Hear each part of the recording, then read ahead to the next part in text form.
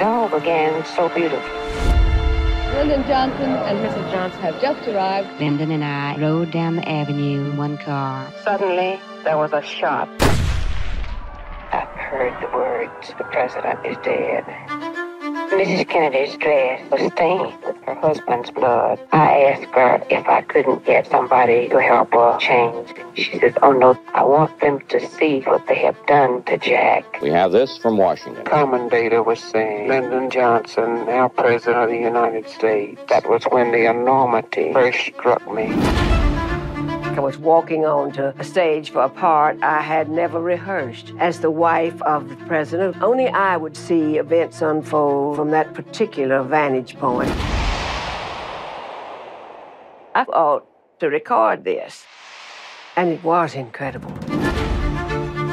I want to be on hand, whatever he's doing. You want to listen to my critique? Yes, ma'am. You were a little reckless. You need to read it with a little more conviction. In general, it was a good B+. Lady Bird came flying into my room. Mama, Dr. King's been shot. Evening assumed a nightmare quality. The White House was like a fortress. Nobody gets out, nobody gets in. The phone jarred me awake. It was Lyndon saying Senator Kennedy had been shot. What is our country coming to? What is happening to us? Are we a sick society? The world had changed overnight, but Vietnam dominated the news. He, I, and the children, Linda and Lucy, will be criticized and slandered for things we have done, things we never did at all. That Vietnam War is for the birds. Linda Bird, Lady Bird, Lady Bird. This will be painful. It's a perilous path to tread. Burial of Bobby Kennedy. I found myself in front of Mrs. Jacqueline Kennedy. I felt extreme hostility. Was it because I was alive? The greatest courage in the world is to get up in the morning and go about the day's work. It is an endurance contest, this job. That's a large order for a woman.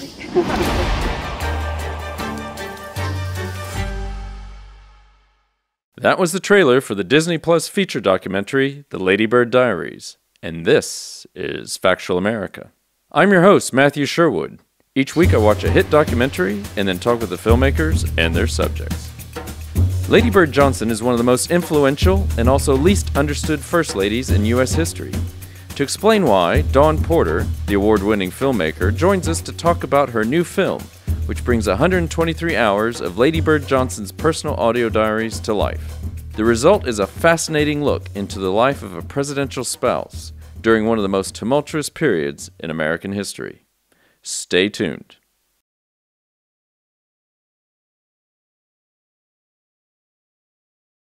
Dawn Porter, welcome to Factual America. How are things with you? Things are great. Thank you so much for having me. Well, it's a pleasure. Just to remind our listeners and viewers, we're talking about the Lady Bird Diaries. I believe did it premiere at South by Southwest in March? Yes. Yeah. And released in November. I believe everyone can watch it on Disney Plus. So do check it out. So welcome again. Great to have you on.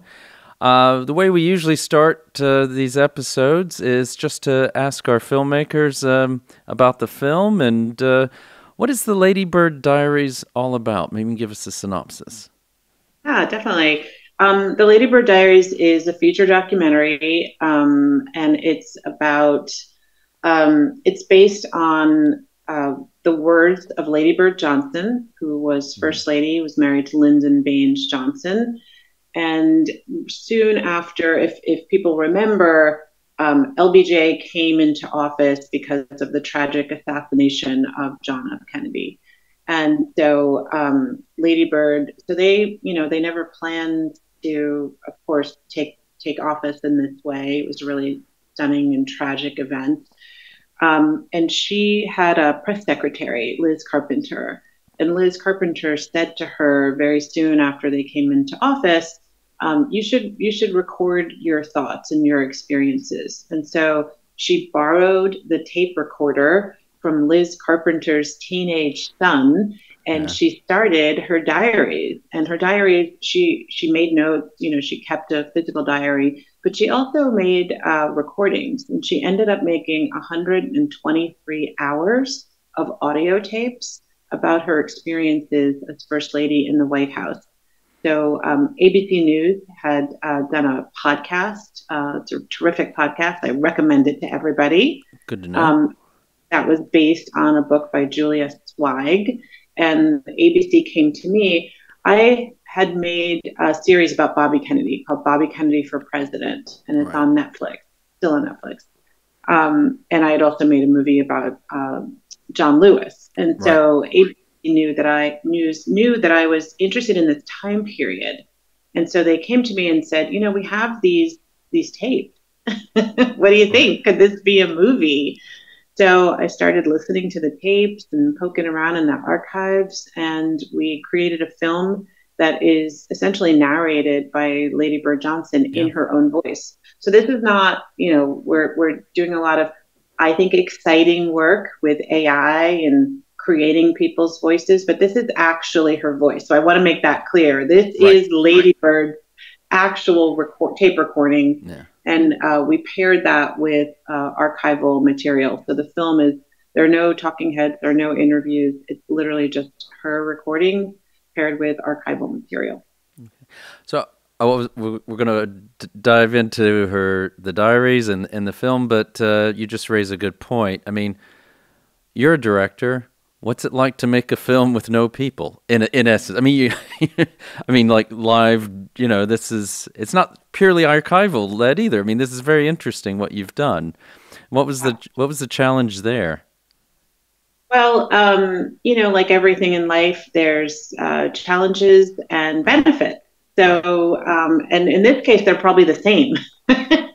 The challenge was, can we tell a story without any contemporary interviews? So the fun part about it was kind of combing through, listening to all the tapes, and then searching for, what are we going to see? The film, you got to see something. Exactly. So searching, and what I found that was really creatively satisfying was, this film was possible because Lady Bird Johnson was a journalist. And so her diaries are very, very detailed and meticulous. And what we started finding is when we would listen to the diaries and then find archive that was from the time period, it was a really good match. She was a really good note taker. She also did something that became really crucial for us, which is she noted what reporters were attending different speeches or events. So when she talked about a woman reporter coming to the White House to interview her, she would list, the person's name and their network and where they were from. Or when there was Johnson was signing an important bill, she would know which reporters were there. And the reason that became so important is it's something that actually reflects back on kind of the challenge of making this film. And that was when we first started looking for archive to match up with her recording. When you do archival research for films, you put in the name of the subject and you kind of search the databases. Right. And when we did that, there was very, very little listed under Lady Bird Johnson, which seemed very odd. She's the First Lady of the United States. And remember, the time when media is really, becoming, just is covering a lot. This is, there's a reason why we say Vietnam was the most televised war. I mean, this is during that period of the 60s. So we put in the name Lady Bird Johnson, just a little bit came back. You put in the name Mrs. Johnson, a little bit more. You put in the search term President's Wife and the date, and even more. And so we pretty quickly realized that although there was actually a lot of footage of her and her in the White House and her speeches and trips and events, it wasn't always noted by the archivist. They weren't noting when Lady Bird was in the frame. And so we used her diaries as the guide to where to go look. So we would say, NBC, this particular reporter covered this event. Do you have footage from that day? And then it would appear. Right. So, kind of one of the themes of the movie is that women are overlooked, and her contribution as First Lady was overlooked. This is not a film where we found tapes under a bed or in an attic. This is a film where all the archive was present, but nobody asked for it until we asked for it. And so I wanted to make the point that we could make an entire movie of archive with her in it, front and center. Right. Even though the people archiving the material at the time didn't even note her presence. That's amazing. I mean, you mentioned that she made notes, but did she write out the things that she made in terms of her audio diary, or did she just do, because it's very eloquently said. I mean, it'd be amazing to just do that off the cuff. Yeah. No, she would. So Lady Bird graduated with a dual degree from the University of Texas, and one of her degrees was in journalism, and she owned a radio station. That's so right. She would make audio notes. So-and-so was there, at the time of this speech. Here are the reporters who attended. Then, of course, we had books, and we had Julia Flagg's book. So we had a number of, sources for, and she wrote a book based on her own diaries. It's like this really thick book that she, so she was a historian. She was her own archivist, and she literally says in the diaries, I hope historians will make use of these one day. She wanted there to be documentary material created from the treasure trove of memories that she left with us. Yeah. So you've obviously a lot of these. I mean, how many hours was it? It's an amazing 123. 123. Yes, you know that number very well. I'm sure it's tattooed on your forehead. So you've gone through all this, and you and your archive producers have gone through all this recordings. I mean, what struck you most in going through those recordings? I was struck by how detailed she was. I was struck by how disciplined she was. She made recordings, almost every day. She made, really, she was doing this a lot. But I was also struck by how observant she was, and how she was really always very conscious of her place in history. And Lady Bird was, when we look back at these events, we now know their historical significance. Right. But of course, when you're living through something, you don't know if this is going to turn out to be an important thing or if it's just something that struck you. So, she would say, I watched Gunsmoke, and, I spoke to Lyndon, and this is what we had for dinner, and this is what I'm thinking about. Oh, and he says we might have a small war on our hands. So you really had to listen to the entire tape, because some things she would say very matter-of-factly, that small war was Vietnam. Right. And she tells us when, she and Lyndon and his close advisors really started to think this is kind of, getting out of control. And of course, soon Vietnam, almost overwhelmed his presidency, and becomes a significant factor in his stepping down and deciding not to run again. But what I found interesting, I mean, I'm sure this has been out there before, but it's, you bring it to life, is, this idea of not running in 1968 had been there almost from the beginning.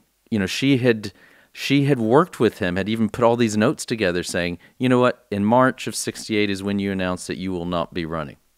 That's exactly right. And I think that is a really great example of what a terrific strategist Lady Bird Johnson was, but also how important she was as part of his inner circle. So she literally wrote out, what you ought to do is finish JFK's term, run one more time, and then retire in March of 1968 and not run again.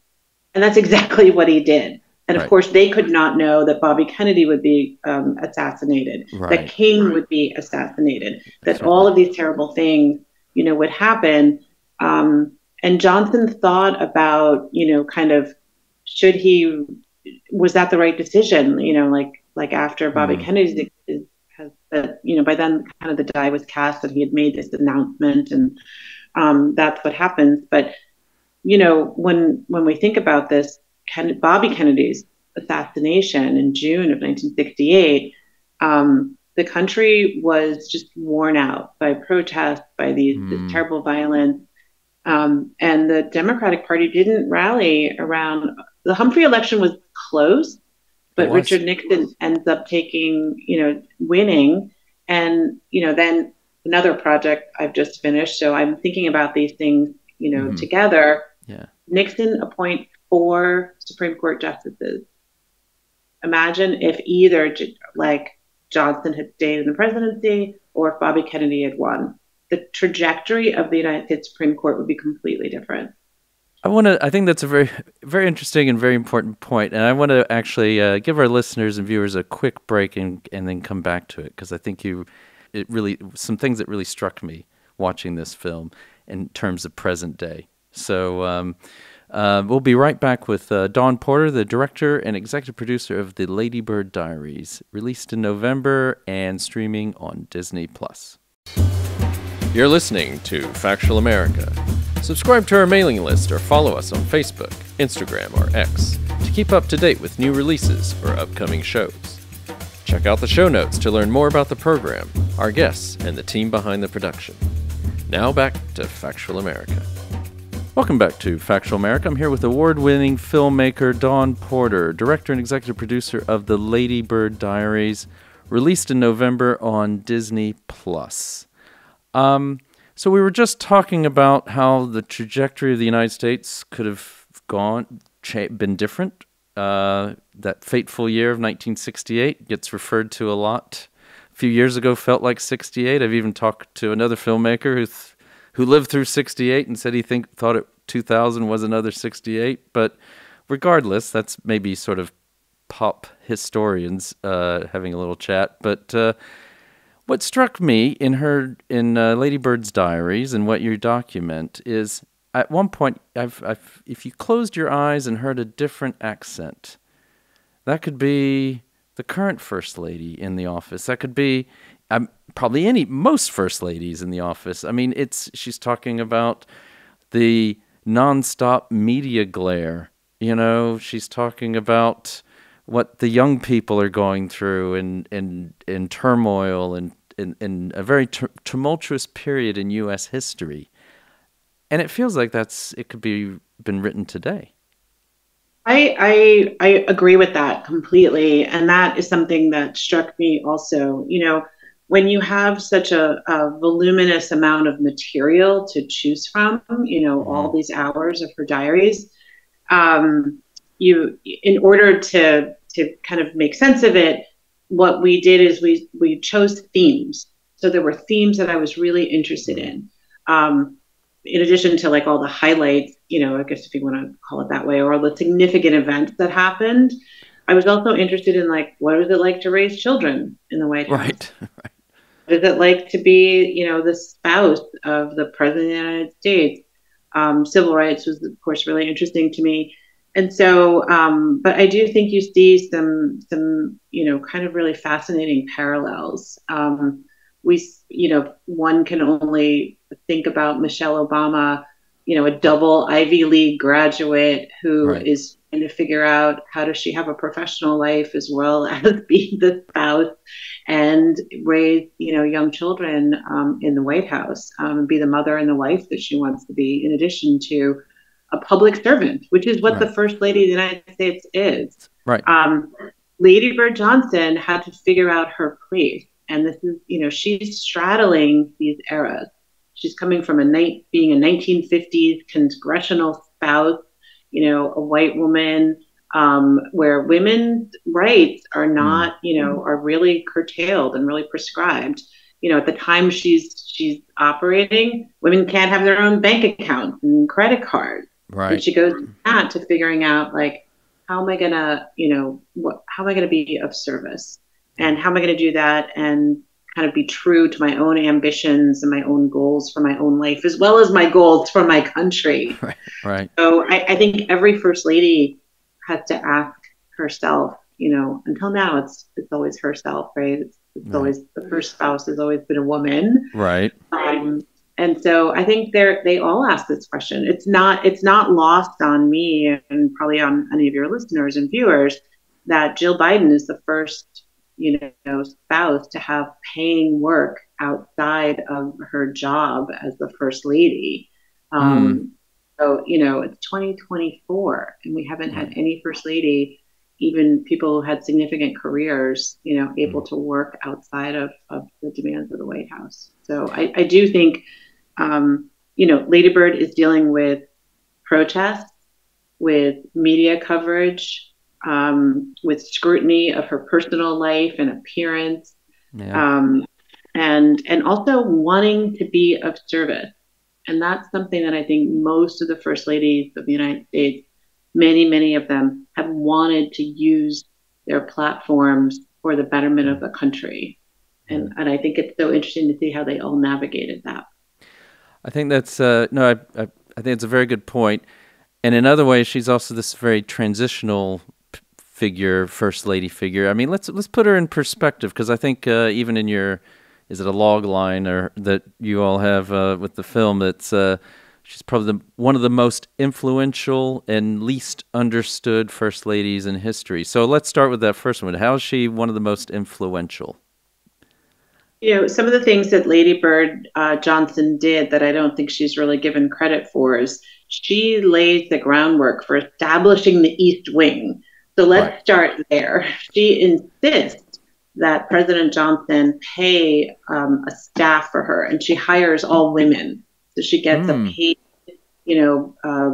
press secretary, an assistant, and Rosalind Carter is credited, to her credit, with formally establishing the East Wing. But it was Lady Bird Johnson who said, this is a job, and I need assistance, and we should pay them. This is a career. And so Lady Bird really establishes that. In addition, she's actually also the first lady to campaign alone for her husband during a presidential race. So that whistle stop tour that she does, she's the first lady to do anything like that. You mean even Eleanor Roosevelt didn't even do anything? Eleanor Roosevelt made speeches for her husband after he was in office, but Lady Bird goes out on the campaign trail alone. Yeah. And when you think about that campaign trail, it's so significant. Yeah. Johnson cannot lose the South. And he cannot lose the Black South in particular, because that's what propelled Kennedy over the top to win before him. He's got to keep the South, but he also can't alienate the white voters who are, many of whom are not so supportive of the civil rights agenda that's going to bring the Black voters there. Right. So once again, we see a complete parallel to today's history, where you've got to, gather the support of a great number of these individual constituencies, and some of their goals are competing. So Lady Bird, Johnson sends his white Southern wife into the Deep South during one of the most tumultuous periods in civil rights, history. And she does that. She really does actually deliver. Yeah, and I mean, and we already talked about how she even she's talking strategy with him, and they had this whole strategy about the White House and his political career, and giving critiques on his speech, which you make at the very end of the film. No spoiler alert, I guess, potentially, but yeah, President Obama references. But there's also this thing you capture. There's this, we don't need to go into the details necessarily, but there's this little bit of a scandal that happens before the 1964 election. And basically she wants to come out with her own statement for this close friend of theirs. And Johnson's, LBJ, basically Lyndon says no. Yeah, because they're all LBJ. I have to watch that. Lyndon says, no, we're not going to say it that way. And she goes, no, I am, and you'll see what I have to say. It's already been cleared. And she goes ahead and does it. She goes ahead and does it, and it's on a really sensitive topic, a very close aide, their closest friend, and a multi-decade friend and advisor and employee of the Johnsons is involved in a situation where he's outed for homosexual activity. Yeah. And Johnson literally instructs her and says, "You can't get involved in this." And she says, like in one of like my favorite moments in the film, and she says, my love, it's already it's already done." Yeah, it's done. It's too late. I've cleared it by Abe and done. She did it. I cleared it with Abe Fortas and you know, Clark Clifford and she just went ahead. And what she did is, and this is important too, Lady Bird she bought a radio station in Texas. Austin. Yeah. And she, like, that radio station becomes the basis for their wealth. Like, Johnson wasn't a wealthy person. And when he was over in war, she ran his congressional office. Right. So she was not, you know, people, if they know her, they say, like, didn't she plant flowers? And like, she had some flowers planted. She did. But she did quite a bit more. So, you know, another thing that's really interesting to me is when Kennedy is assassinated, the United States did not have a plan for succession in place. So today, we know if the president is assassinated, goodness forbid, and the vice president ascends to the presidency, the third in line is the Speaker of the House, right? That situation was not established until after Kennedy was assassinated. And so Johnson had no vice president for that year and a half that he fulfills Kennedy's term. And so what he had was a group of advisors, including, of course, Lady Bird. And the press used to jokingly refer to her as Mrs. Vice President. Oh, wow. So people knew, you know, at the time what kind of influence she had. And what I think is so interesting is she both did and didn't accept the limits on her authority that society was giving her. So she, you know, she didn't demand credit for her contributions, but she didn't stop making them. She went ahead and forged a path and did the work that she was going to do. And she wasn't looking, you know, to be credited for it. She was just looking to get the work done. And she was a brilliant strategist in that. And do you think because she wasn't seeking credit, is that why maybe you would describe her as maybe one of the least understood? That there's I think so. Yeah. You know, I think that her priority was getting things done. And her daughters, who have been just lovely, you know, become lovely friends during wonderful. the touring of the film. And, you know, they remark, both of them individually, Linda and Lucy, said, Daddy thought Mother was the smartest person he knew. And they ran everything by each other. They had an actually very contemporary marriage in that sense. And yet I think a woman today would have a lot more expectation that she would be, you know, given credit for her contributions. And Lady Bird I don't know, she just didn't demand that at the time. Maybe maybe things have changed in that way. Okay. Well, we're going to be, it looks like we're actually coming close to the end of our time together, Dawn, but I just wanted to say, well, what's next for you? I mean, I think you mentioned this Supreme Court doc, is that come out already? Yeah, so I've just completed, it's a 4-part series for Showtime and Paramount Plus on the Supreme Court. So we start at the Warren Court, which is the court in the 1950s, and then bring it all the way to today. And the animating theme is, how did we get here? Right, yeah. What has happened? Right. But we start with the Warren Court because, you know, that's the court that gives us Brown v. Board of Education, that gives us, you know, all of these things, like Miranda warnings, all these significant cases concerning individual rights. The Warren Court establishes that the Supreme Court is going to decide those cases. And so then we kind of march forward from there. Okay. And if in case people hadn't figured it out already, you've got a background as a lawyer, don't you? Yeah. How did you get into filmmaking? I used to work for ABC Television and ABC News, and I was at a law firm, then at ABC, and then at A&E. And so I watched a lot of really smart, terrific producers doing their jobs. And watching them do their jobs, I thought, well, I think I could do that. And so, sometimes you just greenlight yourself. And I was like, yeah, try that. John Lewis, I made a film about John Lewis called John Lewis Good Trouble. And traveling with him, he just would kind of show me sometimes the most important decision you can make is, what are you going to do tomorrow?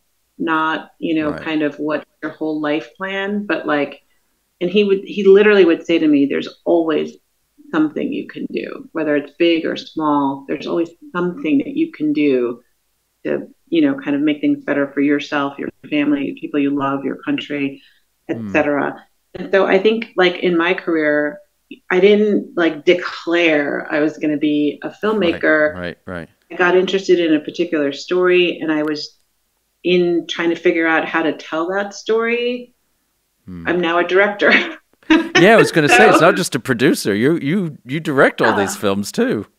Yeah, and so I'm a really happy person because of it, and like I get to explore the things I'm curious about. And most of the time, somebody pays me for it. Well, I'm sure they're going to keep paying you to do that, and I think to bring this all full circle, I think doesn't Lady Bird say something similar towards the end of the film? Sometimes it's just about getting up in the morning and concentrating on the things you have to do that day, and that's also what she admired in her husband, his ability to just get up every morning. Because, one thing we haven't even talked about, but I wasn't even aware how bad his depression was. That was Lady Bird in her diaries, and I think that this was part of the reason she embargoed their release until after both of them had died. Yeah. But what's also really important to remember is Lady Bird not only released her tape, but she made Johnson's tape recording available to the public. So many films and projects have noted that used the Johnson tapes, which are so significant, and that's because Lady Bird released them to the public. She said people ought to hear this history, but that's also why we have recordings of their conversation. Which she probably thought nobody would really be interested in, but we were.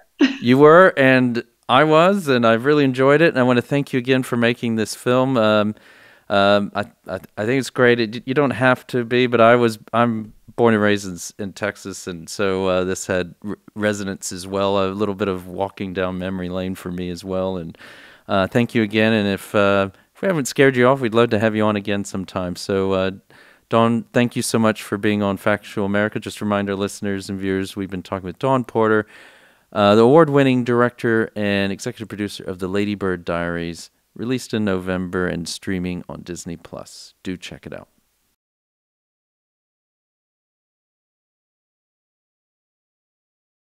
Thanks again for joining us on Factual America. A big shout out to everyone at Intersound Audio in York, England for their great studio and fine editing and production skills. A big thanks to Amy Ord, our podcast manager, who ensures we continue getting great guests onto the show and that everything otherwise runs smoothly. Finally, a big thanks to you, our listeners. Please keep sending us feedback and episode ideas, whether it is on YouTube, social media, or directly by email. And please also remember to like us and share us with your friends and family, wherever you happen to listen or watch podcasts. This is Factual America, signing off. You've been listening to Factual America. This podcast is produced by Alamo Pictures, which specializes in documentaries, television, and shorts about the U.S. for international audiences. Head on down to the show notes for more information about today's episode, our guests, and the team behind the podcast. Subscribe to our mailing list or follow us on Facebook, Instagram, and X. Be the first to hear about new productions, festivals showing our films, and to connect with our team. Our homepage is factualamerica.com.